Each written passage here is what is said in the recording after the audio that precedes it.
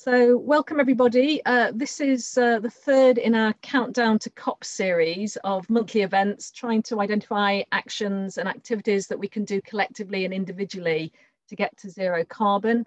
And this zero carbon food event is being organised by Transition Chesterfield and Chesterfield Climate Alliance.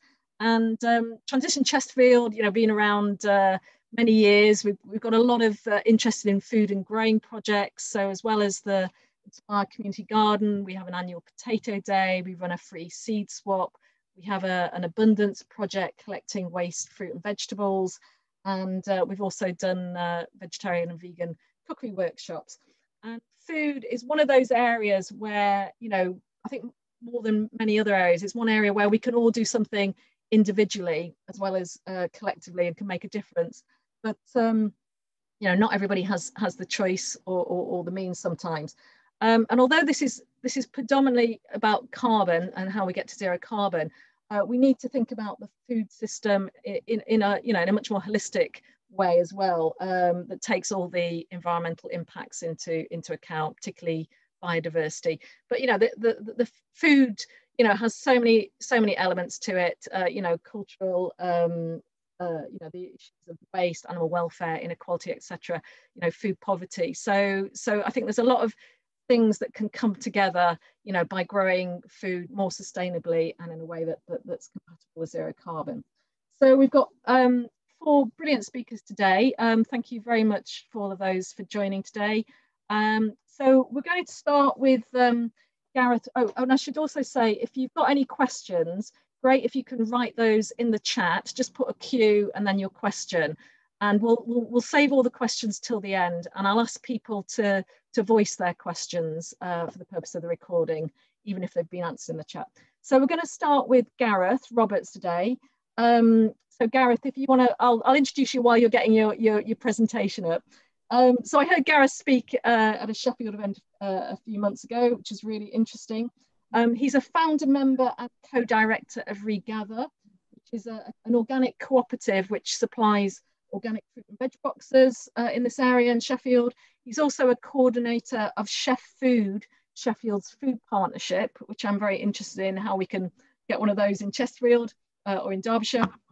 And his mission is a food system with money retained in the local economy, more productive land, better quality food, improved health, and better awareness and involvement with changing the food system for the better. So over to you, Gareth. Thank you, Lisa. Good morning. I'm in that strange situation again on a Saturday morning where I'm talking to a large group of people, none of whom I can see, and I can't even see myself. So it's become familiar, but thanks very much for taking time to come to the event, and thanks very much for the invitation. I'm very pleased just to share some of the work that we're doing in Sheffield.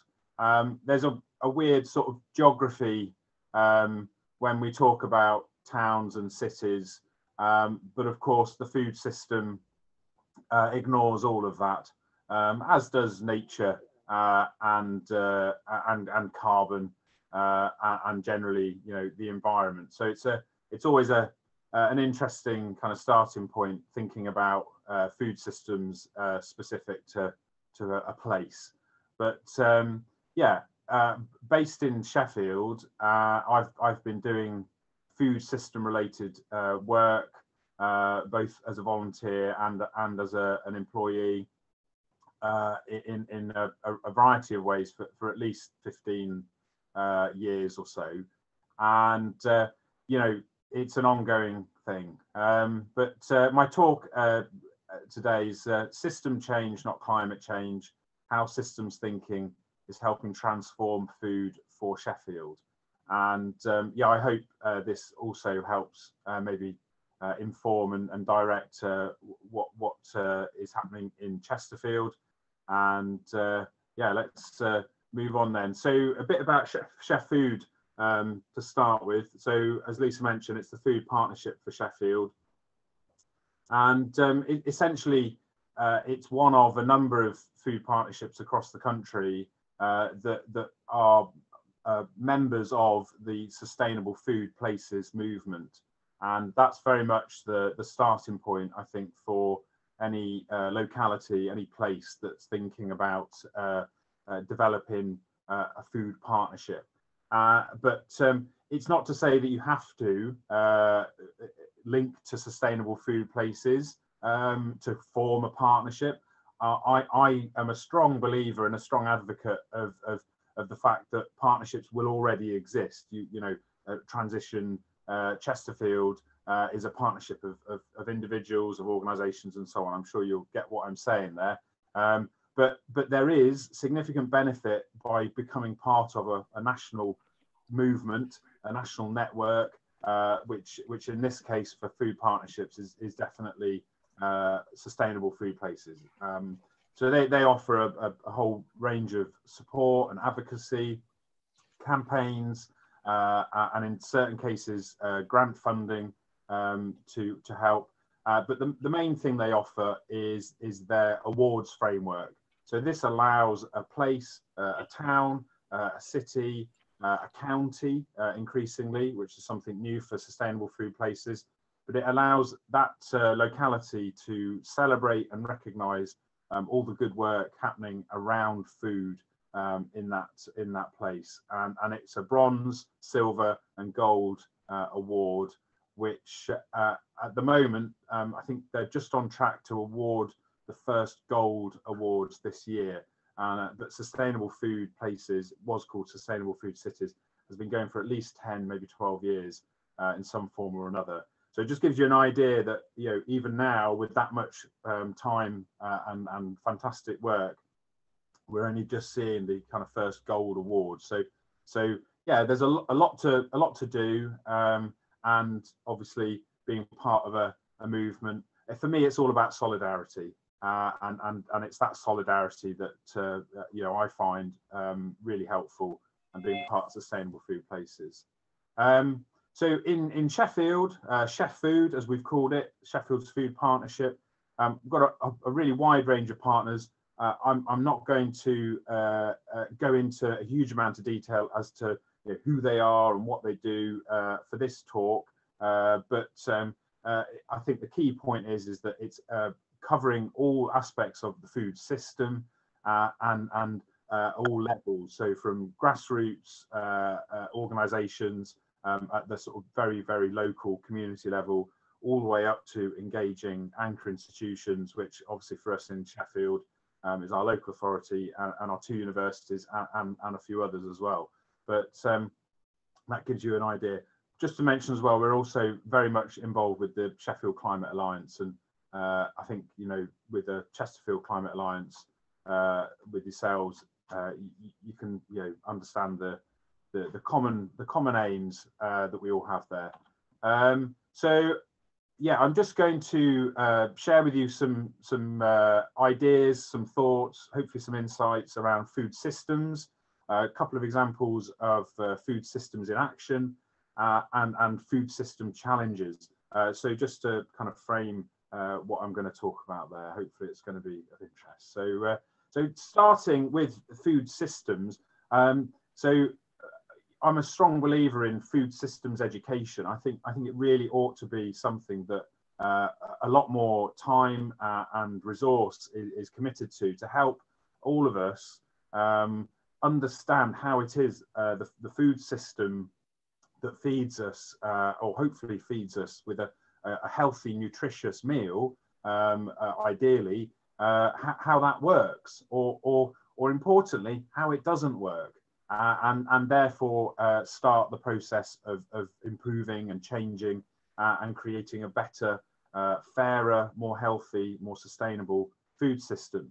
And so I always find myself, when talking with individuals, particularly within bigger organizations, you know, it's understandable that how they relate to the food system is complex and fundamentally disconnected. You know, we all face this kind of challenge of being disconnected with the food that we eat and that sustains us. And for me, food system education is part of addressing that issue. So this is a simple very, very simple graphic to represent different elements of a food system. It's a completely generalized, simplified model, and obviously conveniently, as you can see, it's circular, you know, our food system is by no means circular, but there are examples where maybe we are beginning to achieve that, but it gives you an idea of what a food system looks like with all its different elements.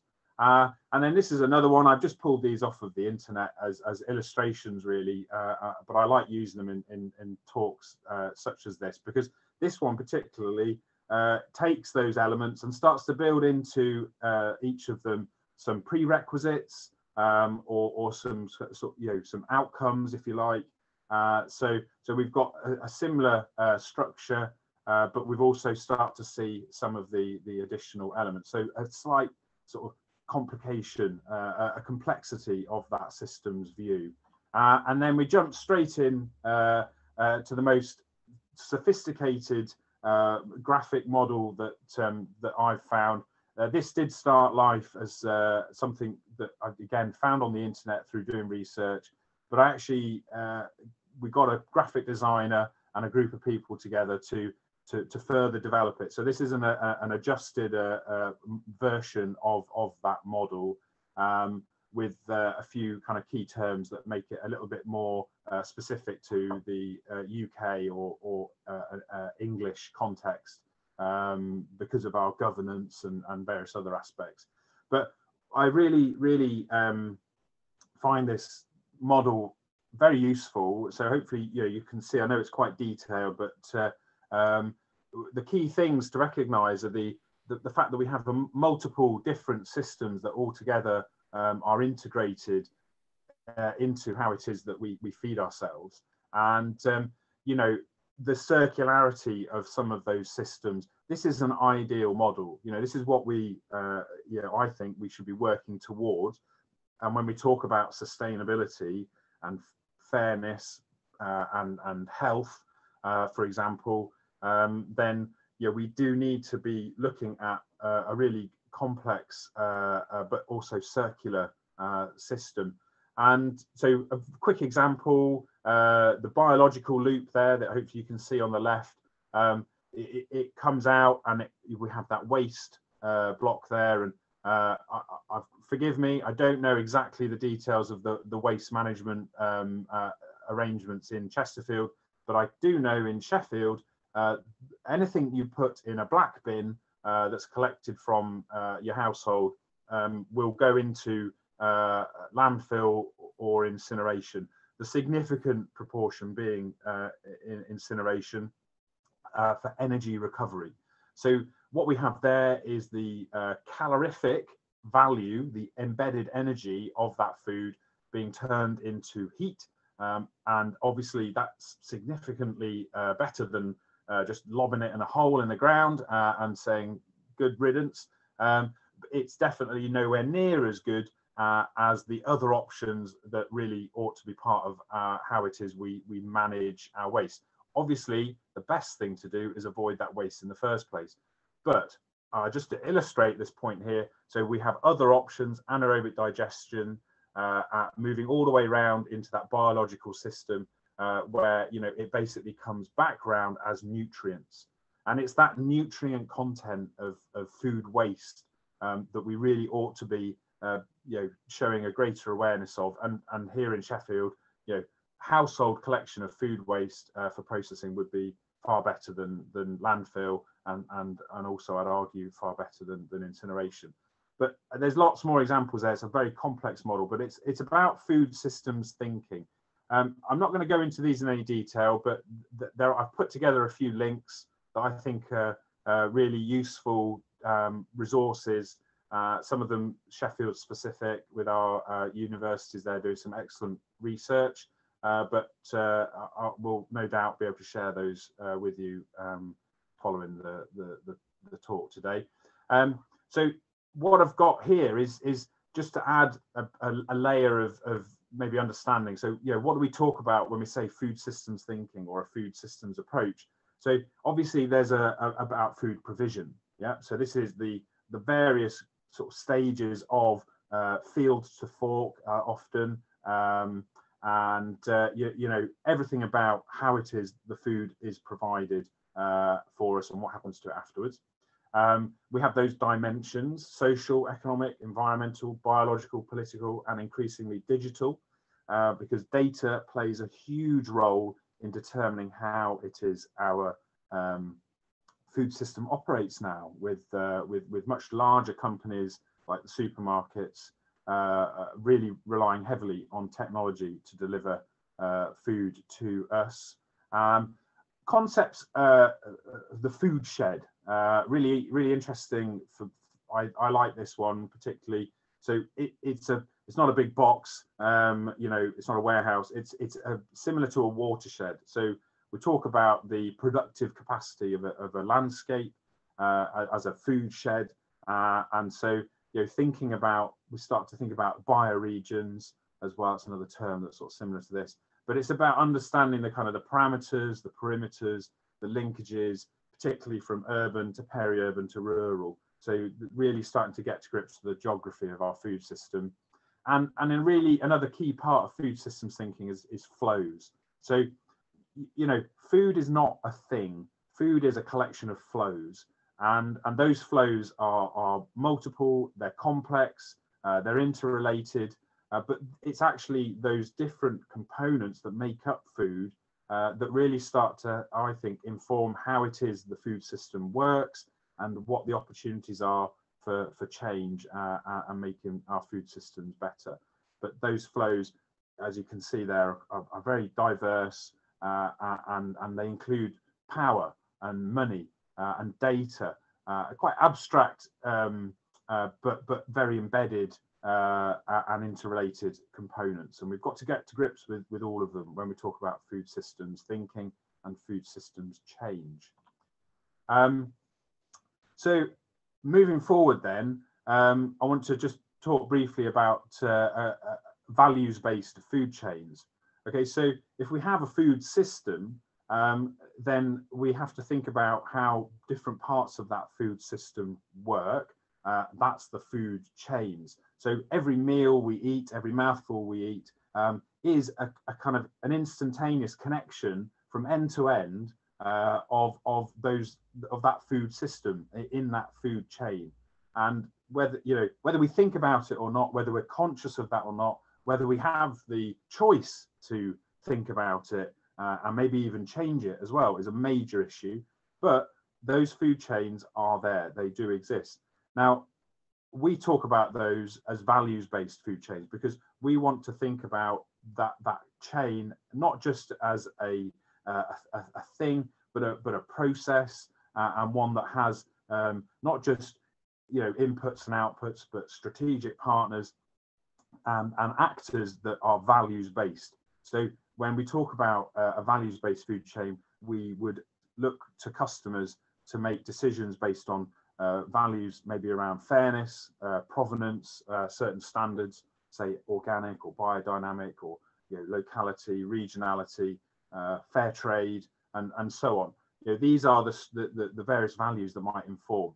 So why do we focus on this? Well, it's based on the understanding that it's actually these chains, you know, within the wider food system that are the drivers of change, and we can reconfigure and connect and reconnect and disconnect all of those different chains and how they work, and with that we can drive food system change. So it is very much about, you know, what we can do as individuals, but then also collectively as communities to change our food system.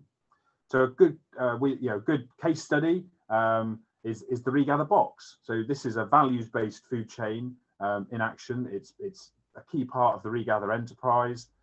We're serving over 800 households once a week or once a fortnight with local, seasonal, cooperative and organic produce. Now, don't get me wrong, we don't magically grow all of this on our allotments, which is a common misunderstanding. We do have land, we are growing some produce, but the supply of that produce it is significantly less than the demand for that produce in our market, even with just 800 households. So we are part of a much bigger supply chain that includes Sheffield producers, but also includes regional wholesalers and the supply chains that supply them. So yes, we're a local or a localized food system or food chain, but we are firmly plugged into a global food system, and there is no escaping that.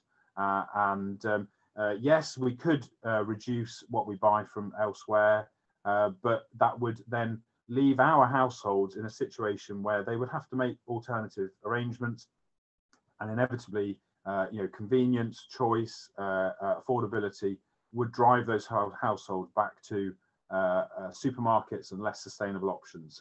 So for us, it's a trade-off. It's about finding the right balance. Now, that's not without its challenges. So here's a graphic which starts to plug in the kind of food systems thinking that I've shared with you, the values-based food chains that we're creating at Regather, and it starts to give you an idea of how we can shape a food chain into a local food system, a localized food system.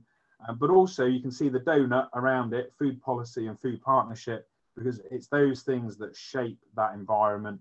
And obviously the food partnership for us is ShefFood and all the different kind of partners and partnerships that exist within that food system, because there are many of them. But graphically that starts to illustrate it. So the challenges we face, we just want to highlight a few key challenges. So land. Sorry, can I just hurry you on there, Gareth? Sorry. Yeah, sure. I'm not keeping an eye on the time. Yeah. So we've got land as being a major factor. We need access to land. There's a key issue around labour supply. We need the right training and we need skilled labour in order to make food systems more sustainable. And we have to think about the inputs. So the kind of inputs that are needed, particularly with urban agriculture, really need to be thought through. So how it is we might consider certain types of inputs and how we achieve those, particularly within urban ecosystems.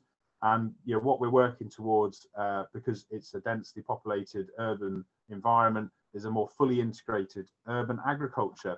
And so just to close up there, so we've got this model, so we need to plug into urban ecosystems. So that might include sources of heat, water, CO2 being reused, light in the form of electrical energy to extend growing seasons, soil and the role of soil and composting to create soil, because we are under threat of losing fertile soils, and the role of data.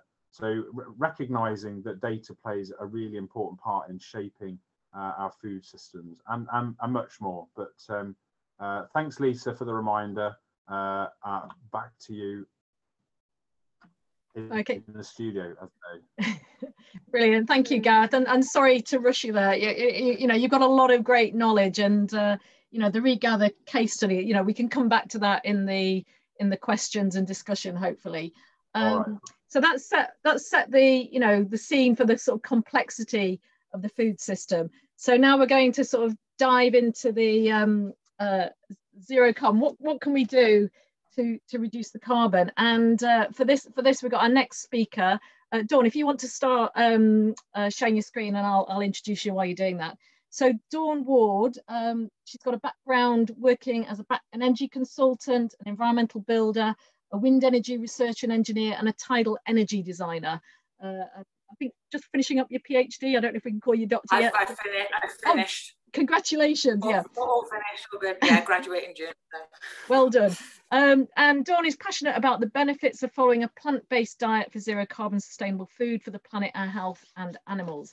And I think, if you've seen the news this week with the Biden Climate Summit, there's been a lot of talk about, how we need to change our diets to reach our carbon goals. So Dawn, over to you now.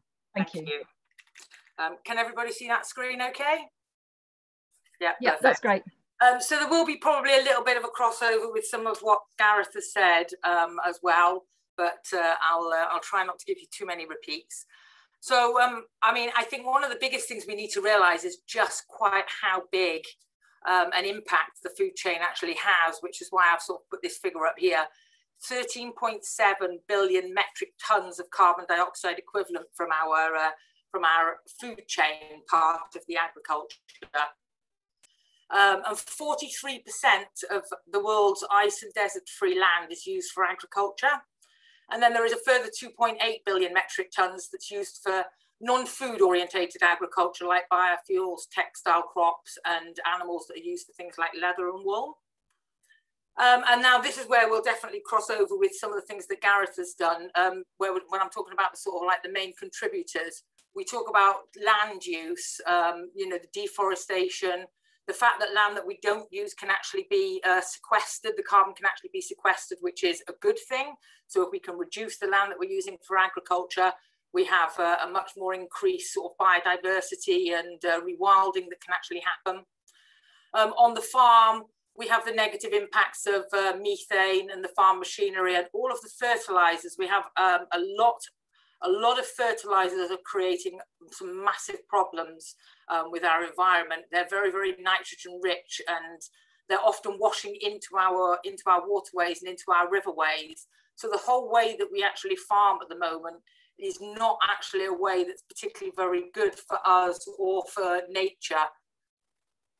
We've got the animal feed side of it, which is a massive use of agricultural land. So a lot of agricultural land is actually used to grow animal feed. It's in the 80% of what we grow for soya is actually used for animal feed. The same with things like corn. An enormous amount of the corn that we actually grow goes into animal feed. So we're actually feeding ourselves by feeding someone first and then actually eating that person. So we're not getting our calories directly. Now processing, I mean, this is very, very brief. It's only giving you, you know, a little bit of an idea of the emissions and the energy use that are coming from that. Transportation, both within our country and internationally, is a big factor.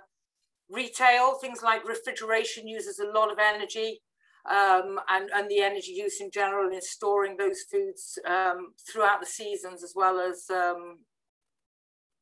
things that are actually going to go off. And then although packaging would naturally come before retail, because we've got such a waste side of it, which as Gareth talked about, we've actually got that. And actually something that isn't within my presentation, but did come into my mind while Gareth was talking, was also the waste that we create, which we just throw down the toilet. In some counties, I know that in Leicester, they have anaerobic and digesters that actually turn our body wastes actually into energy, which is obviously something that is a good thing to be promoting too. So this is just trying to give you a little bit of an idea when we actually break down into what the different actual foods are that we eat, on what that actually is in terms of the impact on our planet. And we can see here, this is a study that was done that sort of became quite famous in Oxford, that was nearly 40,000 farms. And we can see that the biggest areas here are not what we're often have been told recently. That doesn't mean that buying locally isn't good, and that doesn't mean that growing organically isn't fantastic, but actually our biggest impacts actually come from the land use, the actual farm and the farming practices, and the actual animal feeds that are actually shown in this chart. And we can see that, you know, I mean, obviously this talk is about eating plant-based food anyway, but we can actually see that the plant-based foods that are down the lower end are producing a lot less negativity in terms of the carbon emissions. We're talking between 10 and 50% lower than most animal-based products that we actually have. So that graph was actually done on weight, but also there's a lot of arguments that are done on protein. So I thought I would also show this just so that people could see what the comparison is. You can see that the trends are pretty much the same. You know, the trends of our global impact, whether it's based on a weight of a product per kilogram or whether it's based on protein, here they've used 100 grams of protein, are pretty much the same. If we're actually eating a high meat-based diet in comparison to eating a plant-based diet, our impact negatively on our environment and on the environment of all other creatures on this planet is immense. we're talking that we've got a 61 to 73% reduction that you could actually achieve in your carbon footprint compared to a meat, fish, dairy, and egg consumer. I mean, I think it's a no-brainer to me. If you're a strong environmentalist, this is a no-brainer. The figures speak for themselves. And then when we look at land comparison, we've got a very similar thing. As in similar trends. We have actually got some changes here in things like like the cheese is much higher here than the dairy herd, but still they're much higher again than fruit and vegetables and plant-based food. And if we actually switch to a more plant-based diet, we can actually use 75% less land. And I know that Lisa spoke a lot at the beginning about biodiversity and rewilding. If we actually had 3 to every 4 fields back that we could actually use to actually give back to nature and actually increase that biodiversity and actually rewild those fields, not only the carbon that's being shown here is just literally what it is being used, but what we've not got here is also the carbon that would be sequestered in that 75% of soil, which would then reduce the atmospheric carbon even more. So, I skipped ahead there, and I'm not quite sure how to go back on here. Oh, can I go back there? Oh, yes, I can. There you go. I've learned something new every day. 3.1 billion hectares less farmland if we switch to an exclusively plant-based diet. And I don't know about everybody else, but I love it when I come across areas where the land has been rewilded, and you're seeing, the long grasslands with, so much more insects, so much more growth. I've actually got a couple of acres near Owler Bar, which I'm slowly rewilding, that I've had for 4 years. I've got some rescue sheep on it as well. And it's amazing to see the insects increase, the birds increase. 2 curlews were on there last week, and I'm really hoping that I'm going to actually be able to encourage them to actually nest there as well. So, it's amazing to actually see what can actually be done. When land is even just left alone, when we don't even do anything to it, just actually let it go back to nature. And what that actually means in terms of our environment. So we're talking about 30 gigatons of carbon dioxide that could actually be saved by just actually being sequestered into the soil. So we also talked about what sort of things we can actually do, in terms of like local government and also the national government. And I mean, obviously on an individual basis, we could literally just stop eating meat, fish, dairy, and eggs. And that would make an amazing difference. There is an enormous amount of food out there. Obviously, with anything, what you eat is going to make a difference too. If you're eating a plant-based pizza from your supermarket wrapped in plastic, or you're going home and actually making that yourself, half from crops that you've grown in your own garden or that you've got from your own community garden, then, it's a no-brainer that the second option is going to be much better for the environment as well as for your health. But even with eating, these studies were done using products that were actually, the standard products that people go and buy that are actually processed meals too, which shows that we can actually achieve even better reductions if we actually were living more naturally based diets as well. I think Gareth talked a lot about education. I can't agree with that more. I think that it's really important that within schools and within hospitals we actually provide meals. I think it's really important that we're actually in schools teaching them this. I used to actually be a science teacher, and we don't teach very much at all about the food. It's so brief. We really need to be updating that and letting the young people at the end of the day are the ones that are going to really be making a lot of difference in the future. We need them to actually understand a lot more about where food is coming from. On a local level, I think this made the news last year that the mayor of Lyon in France, and having lived in France for a few years, I can tell you this was amazing news that he'd actually put in a ban that 29,000 children within Lyon were no longer going to be given meat within the school lunches, that they were going to be going to vegetarian and plant-based menus, which was amazing. He obviously got an enormous amount of flack for that. And I think also on a government level, you know, there are lots of things that we could be doing, you know, colour coding on packages to show the environmental costs that the government should be making. You know, producers actually do that within their adverts as well. The governments encourage farmers to phase away from such an animal intensive farming practices.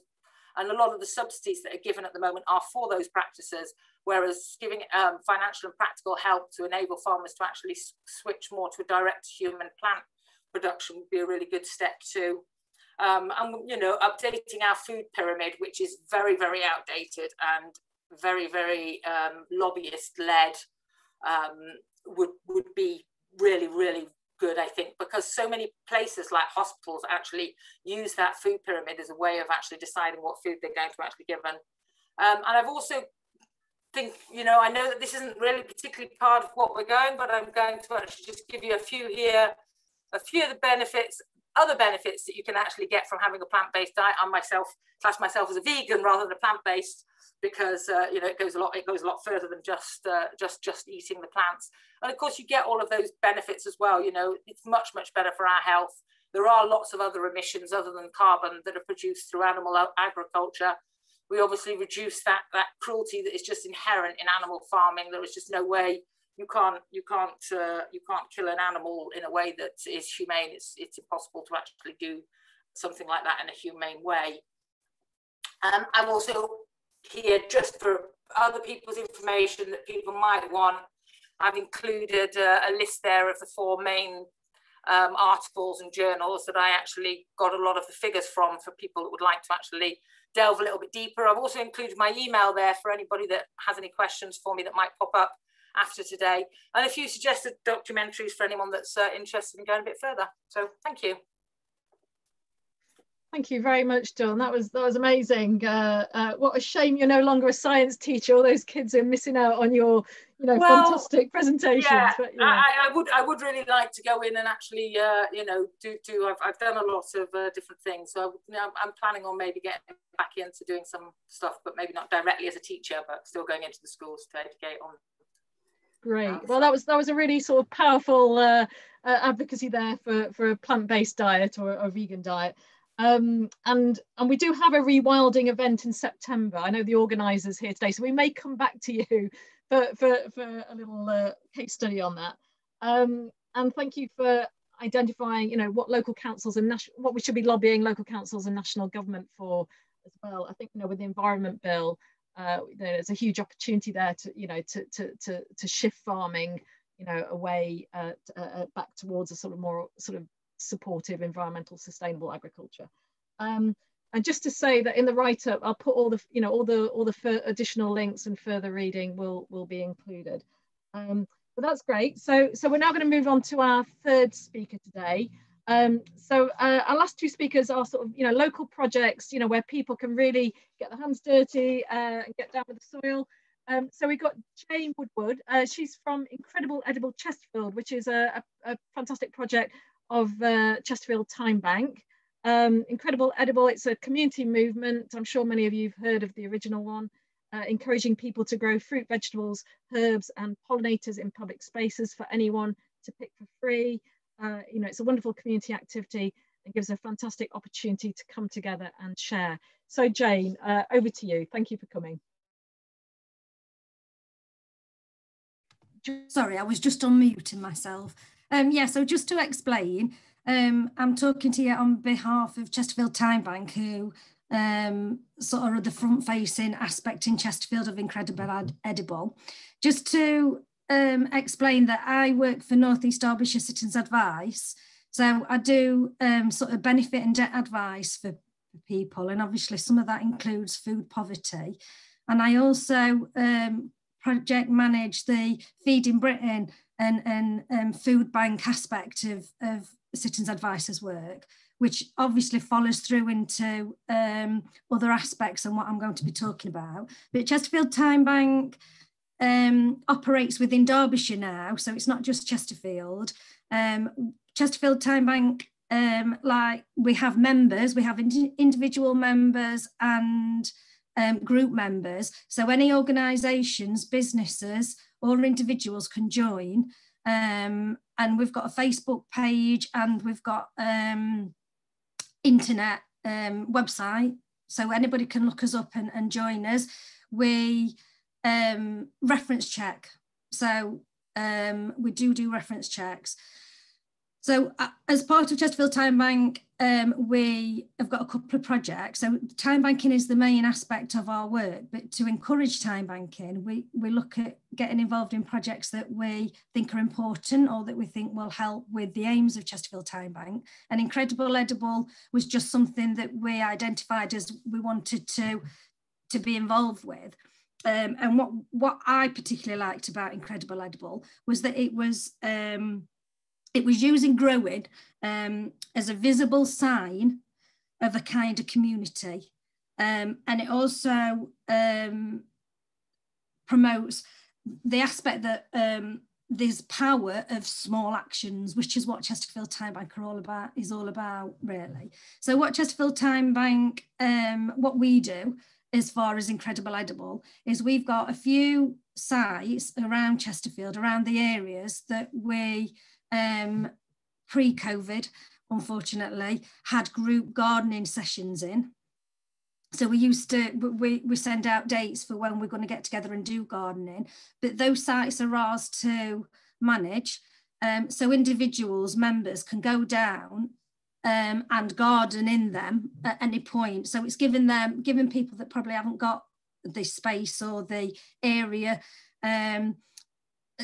to go and do some gardening, but obviously of an edible variety. So we want to encourage people to be growing food, one, so that they know where food's coming from and children that are walking by understand where food comes from, and also so that in terms of people can just go and get the food is for anybody's use, so anybody can just go and pick the food and use it. Obviously we organise it as a membership as Chesterfield Time Bank members, but obviously we'd be happy for anybody to get involved. You know, anybody can go and garden, anybody can use the food.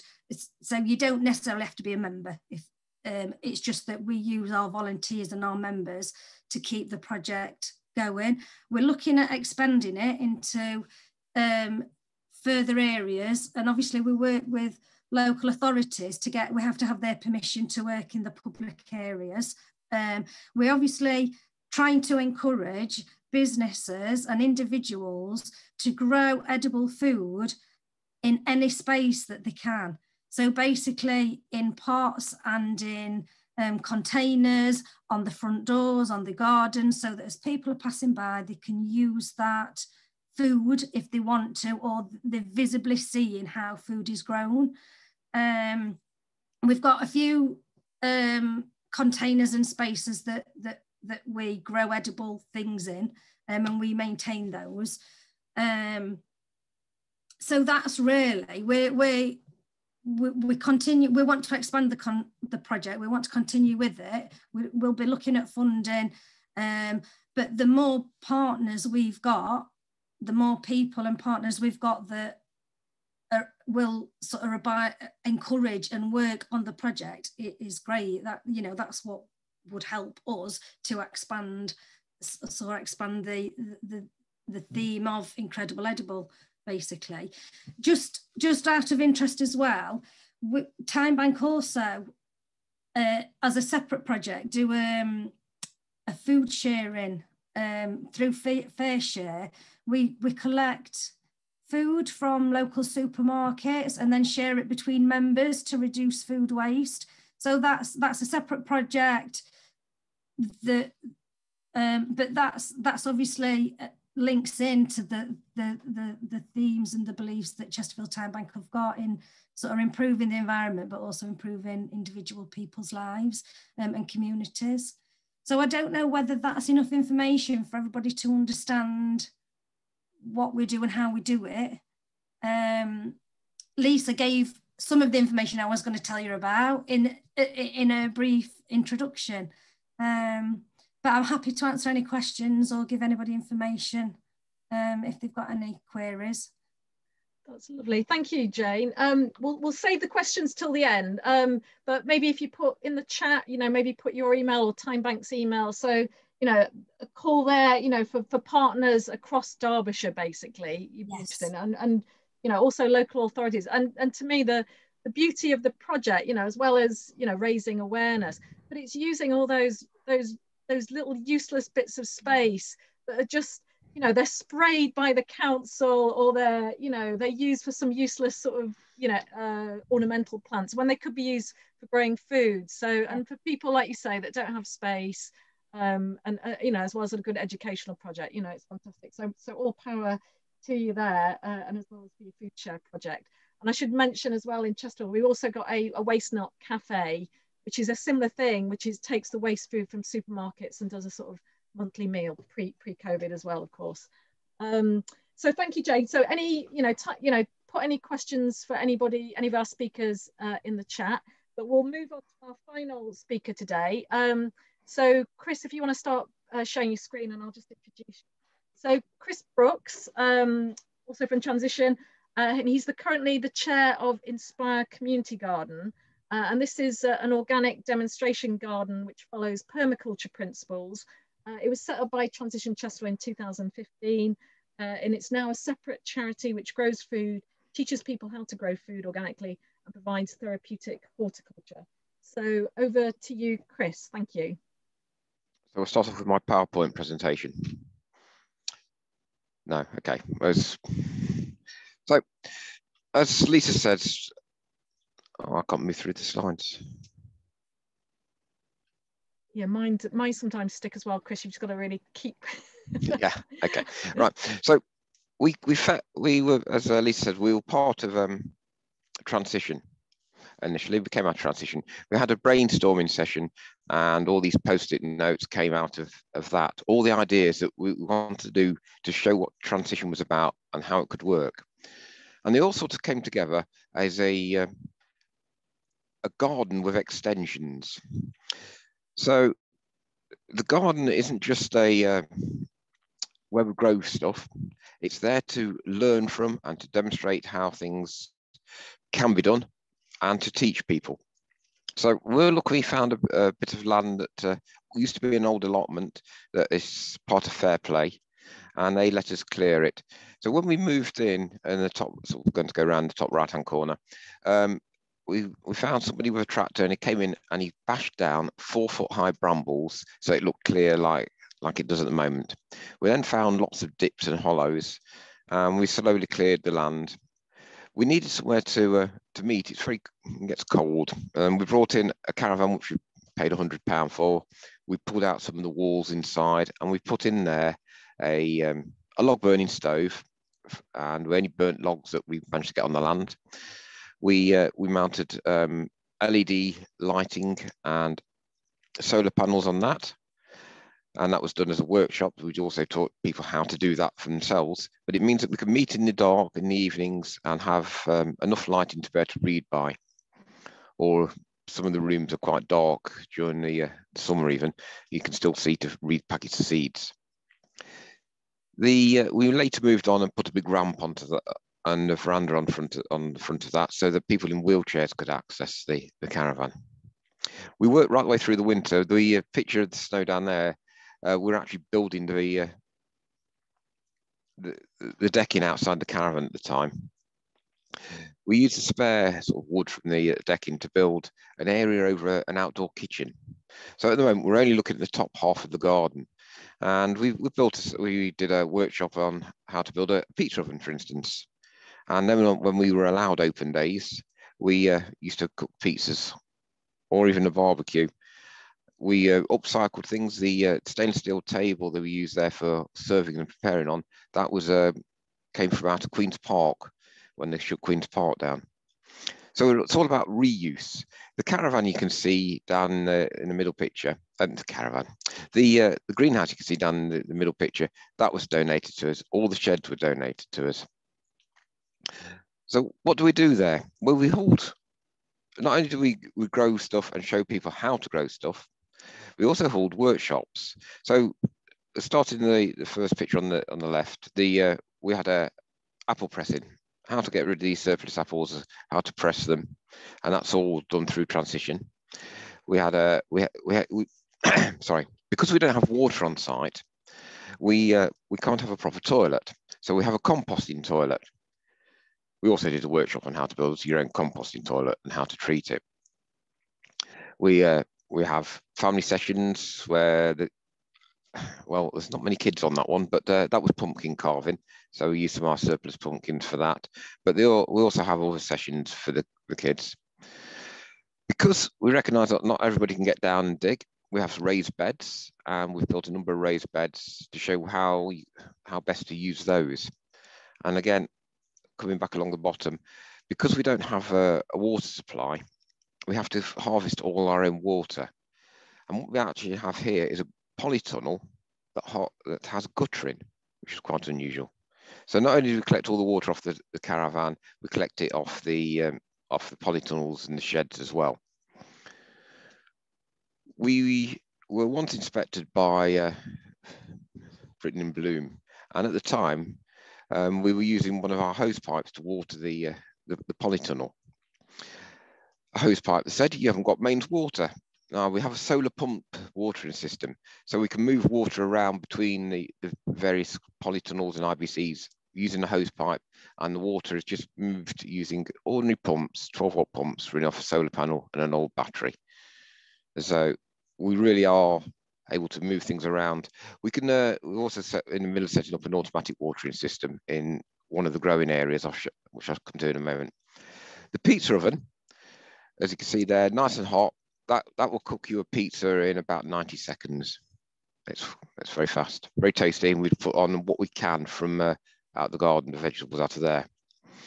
Now, besides inviting people to workshops, we have other groups come down.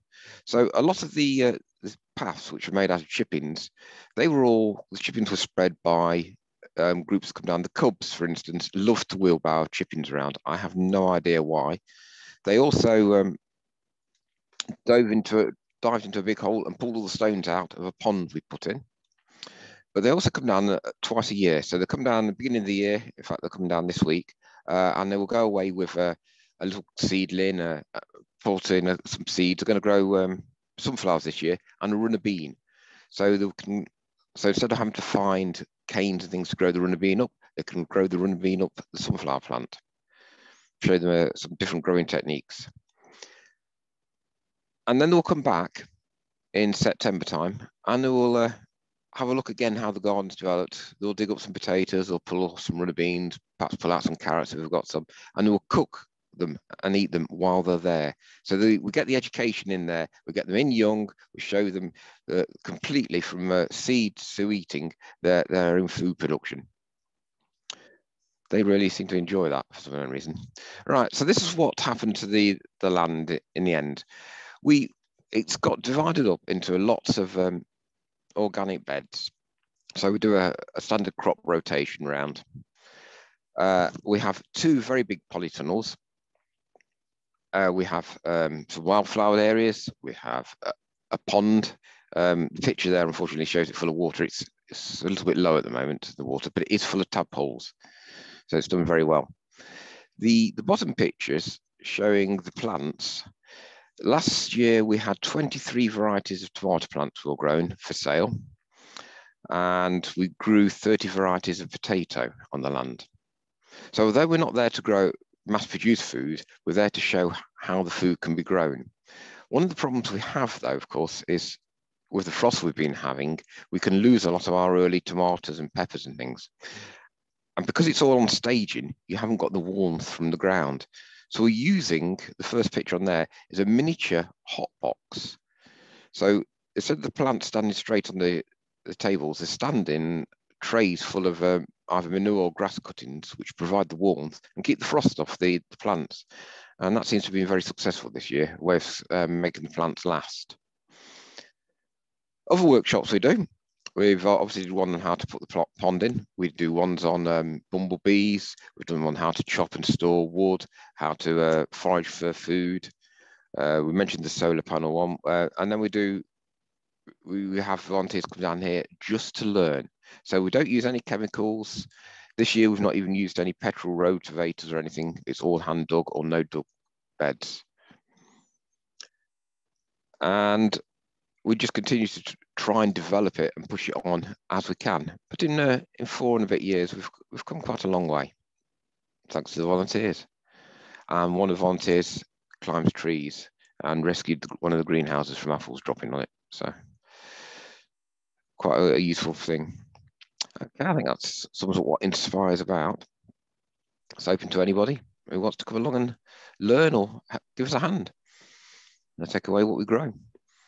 Thank you very much, Chris. Yeah, I mean that just shows, you know, through reuse, recycling, and a lot of innovation and permaculture principles, how you can grow food in a very sort of sustainable way and enhance the sort of biodiversity of a plot. And should say that, you know, there are other community gardens in Chesterfield, and there's quite a few across Derbyshire. There's quite a network of community gardens now, and I think, you know, we can all learn from each other. So those are all our presentations. Please, if you've got any questions, please type them in the chat. I don't see anybody in there, at the moment, so I might have the privilege of asking the first question. So we've heard, you know, it's quite a diverse range of speakers. We heard from Dawn what we should do individually, you know, to reduce carbon. You know, we need to eat less meat and dairy and more plant food. But in terms of collectively, and Dawn did give some suggestions, do any of the speakers have thoughts about what is the best thing we should be doing collectively? And particularly like to hear from Gareth about the Sheffield Food Partnership, how that's helped to bring all these different diverse, you know, partners, growing partners, food banks, you know, whatever it is, you know, to sort of try and make the most of what you've got locally and you know, yeah, all the synergies of all the different growing projects. Anybody like to have a go at that? What should we be doing collectively to reduce carbon and to make our food grain more sustainable? Anybody want to go, Gareth? Yeah, okay, thanks, Lisa. I think if we're going to focus on a scale that's at a community or sort of, you know, neighbourhood level, I'd promote any kind of cooperative or collective purchasing of food that allows households to change their you know, buying, eating, cooking, waste disposal habits, because I think that's, you know, yes, food is one of the most accessible ways into tackling climate change and the climate emergency, but at a, you know, an individual or household level on its own, the impact of those actions, you know, has the potential to be magnified by collective action. And but the challenge there is simple things like logistics and convenience and cost, the practicalities of doing things. And, you know, the Inspire Garden is a great example where you know, we're coming together as a group and acting collectively makes managing a garden easier. So, but I think, you know, we're all consumers. You know, we spend money on food every day and every week. Some of us are producers, maybe as well, to supplement that. But yeah, let's not forget, you know, that what we do with our money and how we spend our money, particularly on food, is possibly the most powerful expression of you know, our intent to change how the food system works. So yeah, food co-ops, collective buying groups, box schemes, bag schemes. I'm sure they exist in Chesterfield. I know Riverford serves the Chesterfield area, and you know, maybe there are smaller bag and box schemes as well. And if there aren't, they're incredibly straightforward to set up. but obviously requires some organisation. But there's some really great resources out there to get things going. You know, the food co-ops on the Sustain website. It's step-by-step guide, and you get better value for money. You're creating community through food, and you're taking control of where your food's coming from, and creating a route to market for local producers. And they might then make a living out of growing food. That creates the employment, and that creates the opportunities for younger people who need to learn what to do to think about that as a living in the future. That's the whole system changing in front of you. I'm sorry, Gareth, before I go to the speakers, can I just ask you what your local councils, what kind of support are they giving to the food partnership, or how are they involved? Well, our local authorities have a huge range of statutory responsibilities relating to food, diet and health, and they have limited resources with which to deliver on those statutory responsibilities. Now, local authorities have a role and can take a role in facilitating food partnership activity and food system change, but that isn't part of their statutory responsibility. And I would caution against anybody looking directly and maybe exclusively to their local authority as being the source of change, resource, etc., etc.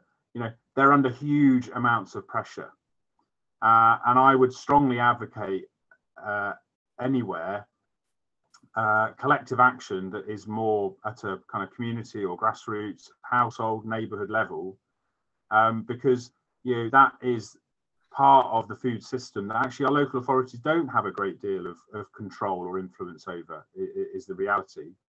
So I would caution against relying on the role of our local authorities, but then equally I would strongly advocate that there is a specific and maybe discrete role for local authorities where they have statutory responsibilities, or they have the resources from national government or from as a result of being the local authority through their council tax, or funding through the health or education systems, or business support and so on. It requires a very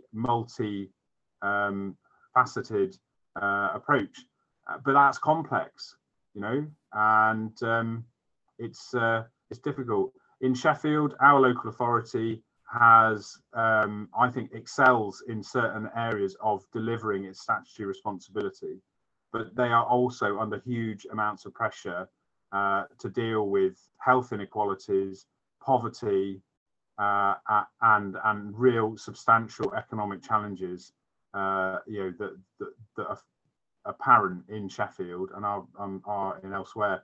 And so it's really actually up to I think a more of a kind of citizen-led approach to food system change, that we can see a real opportunity to do what needs to be done.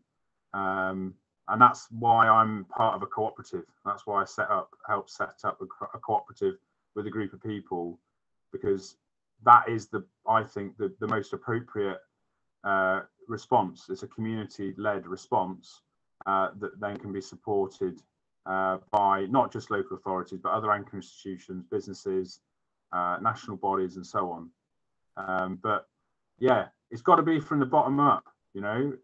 These things again and again have been proven to be ineffective, to be when they are solely top-down initiatives. So we've got to think about actually what we're asking for. Okay, that's very clear. Thanks, Gareth. Yeah, so it's got to come from us. Let's not rely on the council. Do any of our other speakers want to come in on collectively? What should we be doing?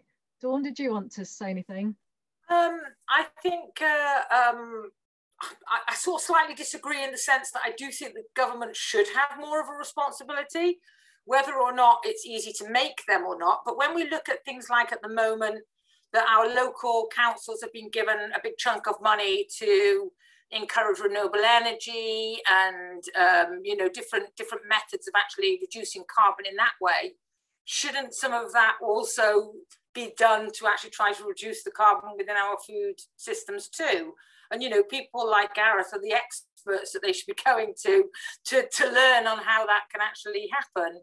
I think that I agree that you start with yourself as well. We've got a lot of power as an individual and as a community to actually change, to change things within within our area. But I do think that there needs to actually still be at least some pressure on the local government, at least for the educational side of it.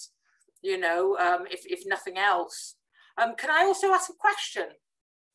Sure. Well, yeah, Jane, I was just wondering, within your, within the sort of the incredible edible sort of side of it, do you also utilize people's gardens? Because I can remember a scheme many years ago, which I can't remember what it was called, where elderly people would maybe give their garden to somebody who had the physical strength. Not that I'm saying all elderly people, because I'm elderly in many ways. I'm just saying that people that didn't have the time or the physical to use the garden themselves had other people come in, and they would get an equal share then of the food. Is that something that would be within your scheme? It's an interesting idea. It's not anything that we'd thought about or talked about. Obviously, a lot of what happens within Time Bank is from the members. They request things or offer things, but as leading the incredible edible, it's something we could think about or look at. Unfortunately, we only started just before lockdown, so we'd only had a few, and obviously part of why Time Bank did it was for the community aspect, the meeting up, the getting together. So that's where we was focusing pre-COVID.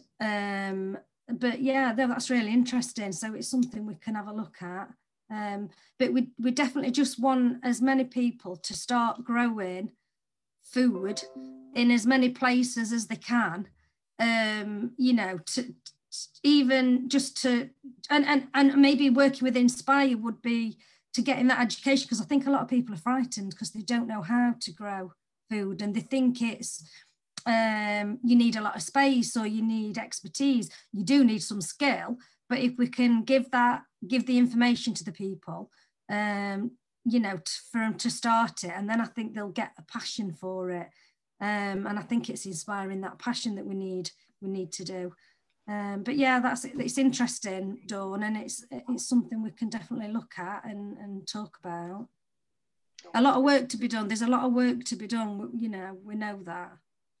And that's where the power of a network comes in, isn't it? Because there's a lot of, there's like allotments, there's community gardens with surplus produce, there's people with garden space, there's people that have got the space, there's people that have got the time, there's people that need the food, so it's about linking all those up, and who's gonna organize that and coordinate that. In Sheffield it's Gareth. In Derbyshire, how do we link all these things up, and how do we coordinate them so that we can get the people that need the fresh healthy food, and how can we make our food system more sustainable? I think that's the $1 million question, isn't it?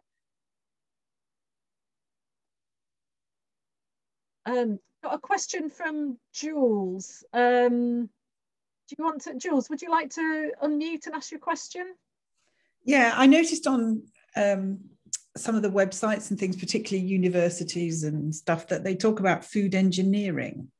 And I find that distasteful, if you forgive the pun, because for me, it implies that we need to process our food a lot.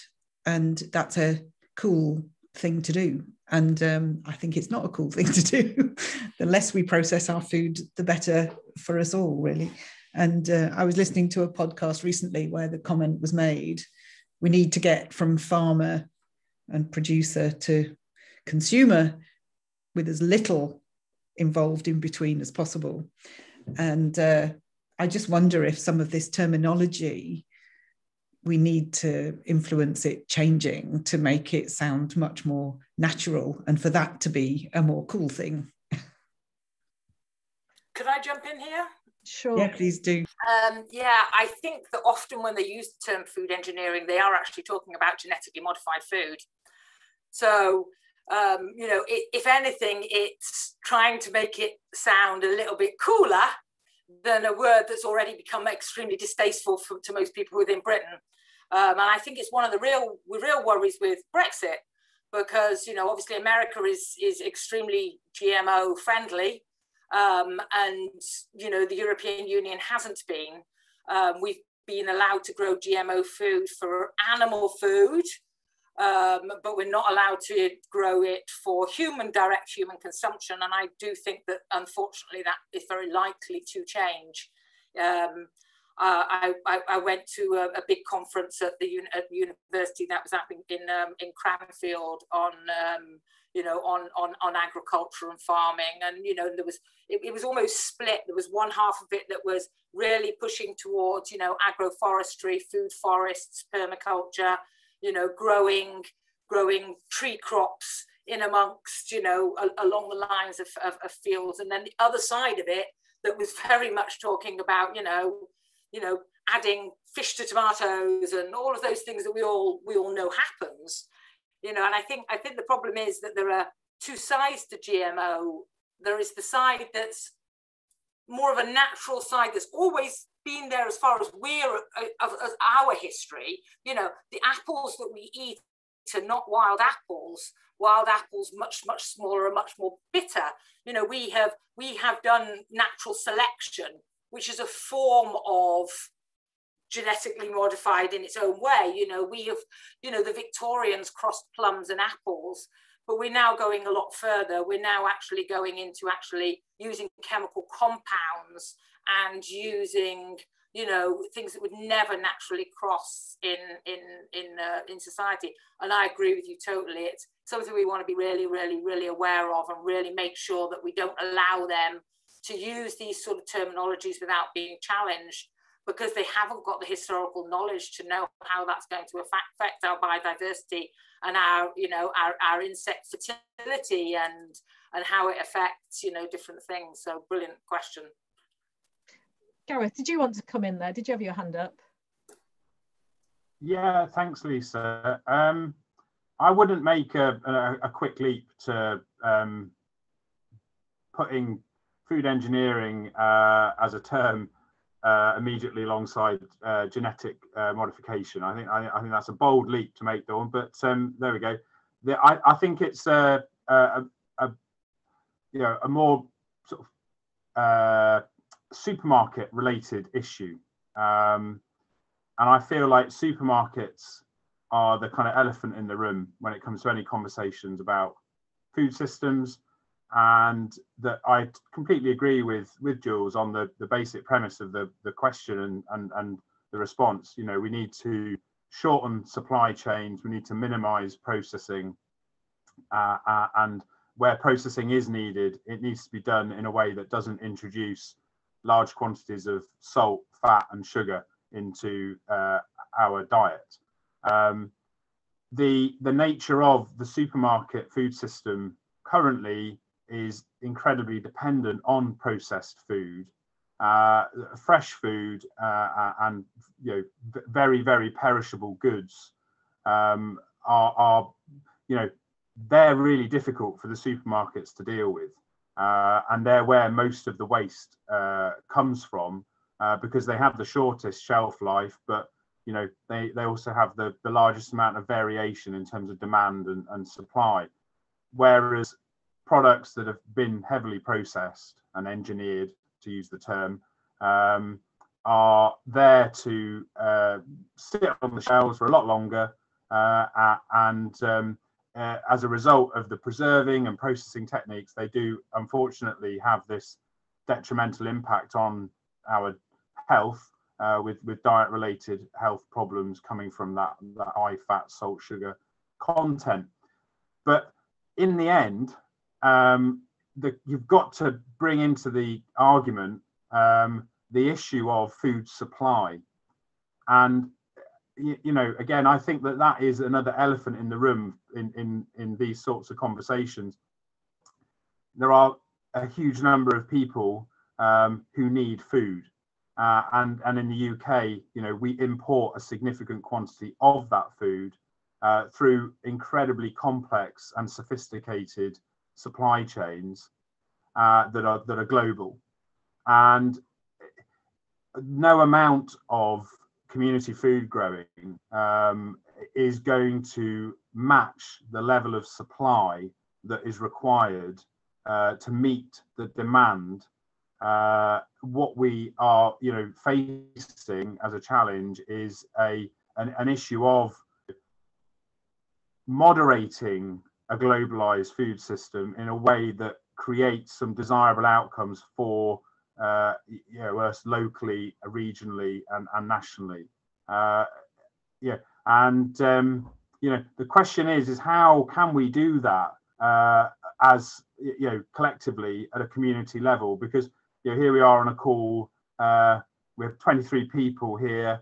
Yeah, that's 23 households that could change how they eat within a relatively short space of time. Within 2 to 3 months, you can have 20 households not growing their own food.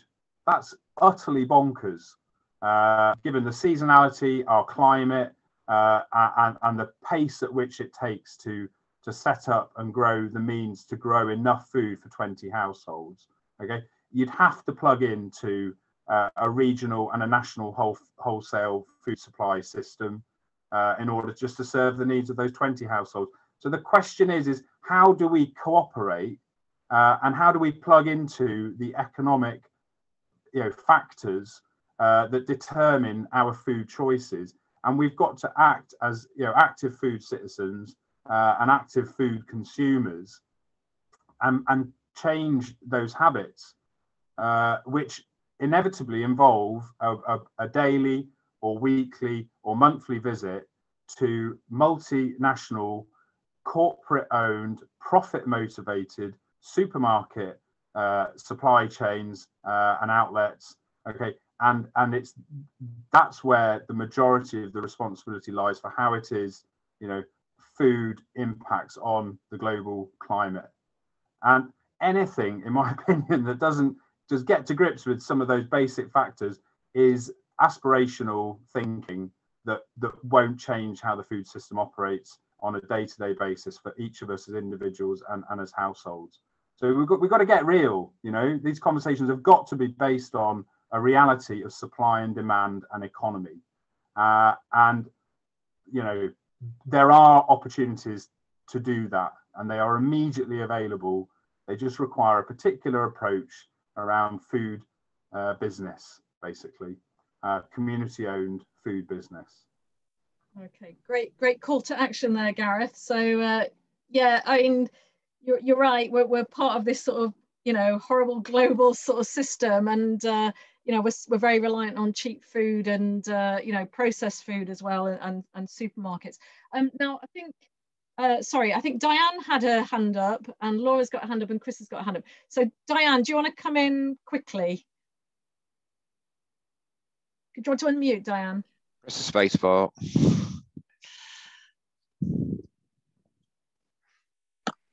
I'll try and be quick. I'm a foreigner, really, because I moved away from Chesterfield in November, and I now live near Chester. So I've got a new adventure going on here. I feel really homesick when I see the community garden. So my little case study is I'm in a retirement flat at Upton by Chester, and that means what I can do and what I can grow here is constrained. But I'm trying to beat the system, and I'm bringing my fruiting trees, my patio-sized fruiting trees here, and hiding them among the bushes because there's a certain standard. But I'm beating it on all sorts of levels. But I've managed to get a very small, what I call allotment space, not what you'd call an allotment, but in terms of using a rough ground.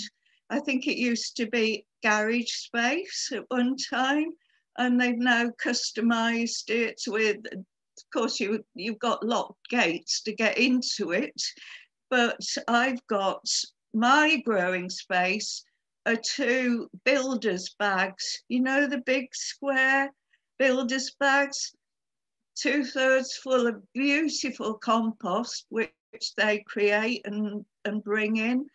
And that's where I'm going to grow my vegetables. So I'm really excited about that. 2 builder's bags, but the community won't see what's going on because this growing space is along a bit of a track. And apart from a sign that says growing spaces, which is what alerted me in the first place, it's not open for the community to see it, but I'm dead chuffed. That's it. That's well done, Diane, for your little incredible edible Chester there. Sounds like you're making, yeah, very good. I'm very open to visitors and any interchange with Chester. Polly, for one, knows my details. Anyway. Brilliant. Okay. Laura's got a question, then Chris. And I also want to bring Polly in as well, just to tell people about abundance as well. So, Laura. I haven't really got a question. I just wanted to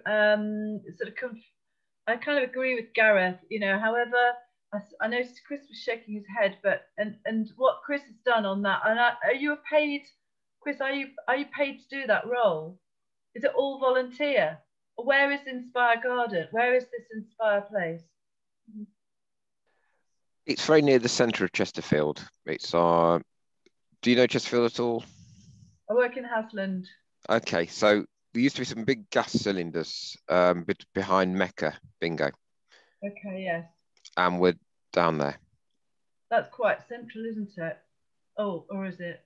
Anyway, I'll think about that. But it looked like an enormous space, and it looked like a phenomenal opportunity.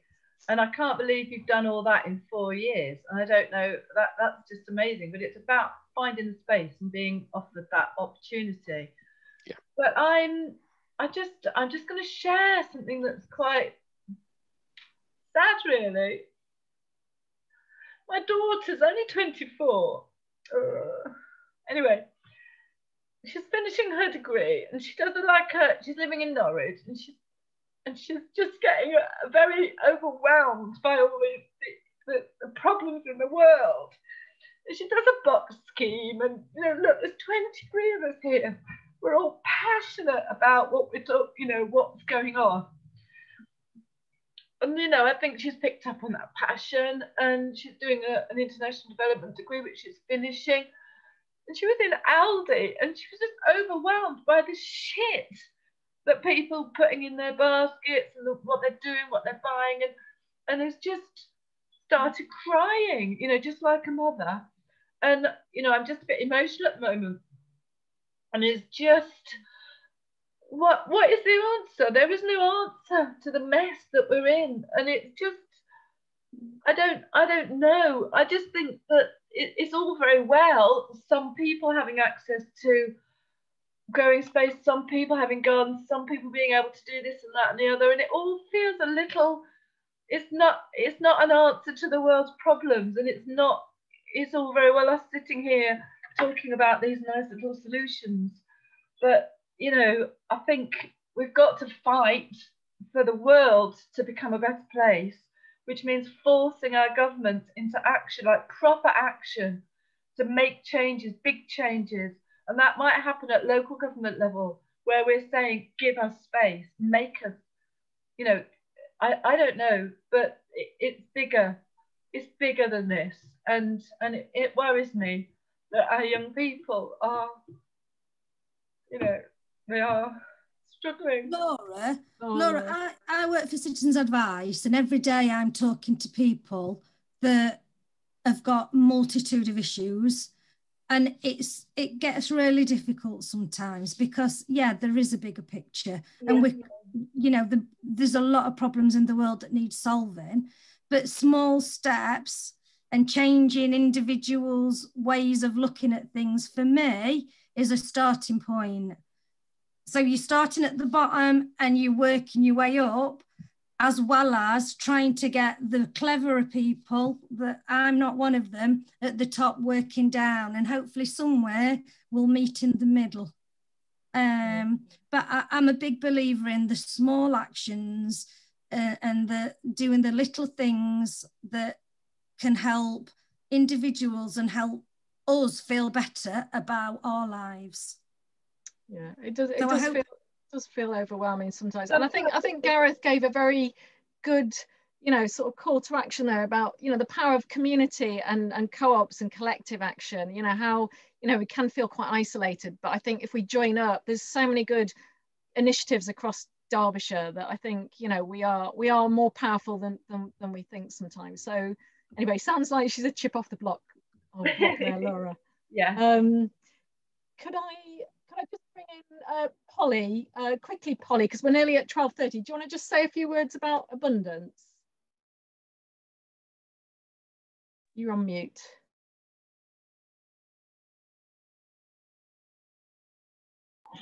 Okay. So the lady in Norwich is absolutely full of community action. I know this because I know someone who lives there and is involved in a lot. And the trick, I think, is to start nibbling away at the bottom. You can still join in with all the national action and the other things, but it makes you feel better if you are doing something yourself, which you can actually easily do. And my friend Alison and I run Abundance, which is part of Transition. Basically, we are growing hugely. We started out just the two of us and we're a bit overwhelmed, really. We started out just picking fruit, which Lisa ran, didn't you, originally, I think? Were you not the original Abundance? No, Bill. Oh, right, okay. But we pick unwanted fruit and now we collect unwanted vegetables. And it is amazing that people are so pleased that they can get rid of these gluts and feel useful, because we just go in and we pick whatever it is.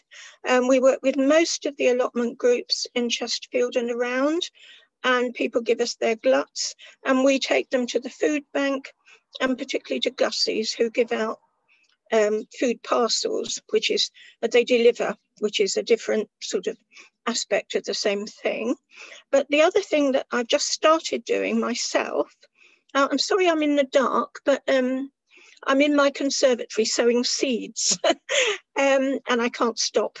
But what we're doing is we're doing a thing called Grow to Give, because people don't realise what a shortage there is of vegetables for people who go to the food banks and have food deliveries because they can't get out and they are isolated.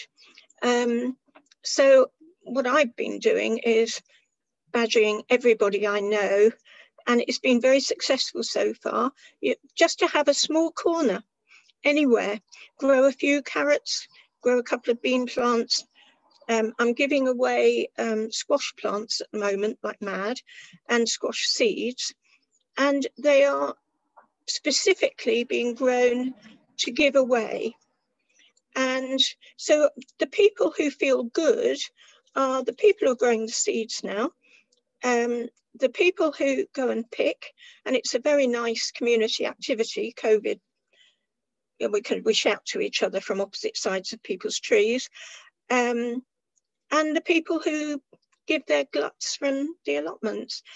And it is a feel-good thing. There's no downside to it. The only thing I would say about the idea of the gardening, we had the idea ages ago, and it really is very, very difficult because we have health and safety issues, and we have safeguarding issues in both directions. If you're going to an old person's garden, you all need to have CRB checks. You all need to have health and safety, and there's risk assessments and all sorts of things. It's really difficult. To be fair, Polly, obviously Chesterfield Time Bank are fully aware of that side of things, and obviously I work for Citizens Advice, so it's not as big an issue as it's very difficult to get checks now. You can't get CRB check without having a valid reason. So things are working on a different basis at the minute. Sorry, Polly, can I just interrupt because we're over time? Yeah, sure. Yeah, that's it. Chris just wants to make a final quick remark, Chris, if you don't mind. And then we'll wrap up. It's all right saying we need all these big changes coming in, and the supermarkets need to do it, and the governments need to do it.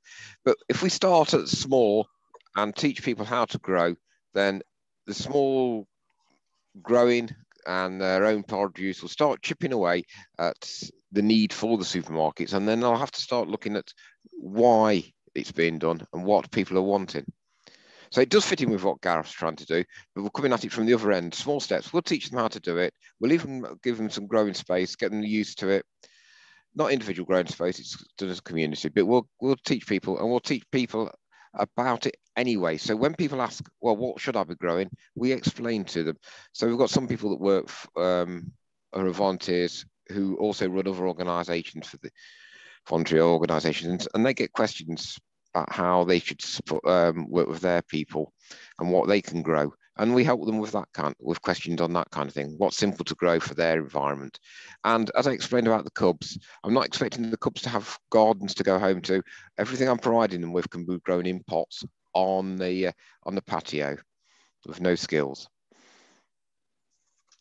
Thanks, Chris. That's a very positive note to end on. So I think, the message from today: eat less meat and dairy. And then collectively, let's all do, what we can, to collectively change this, very distorted food system that we've got at the moment.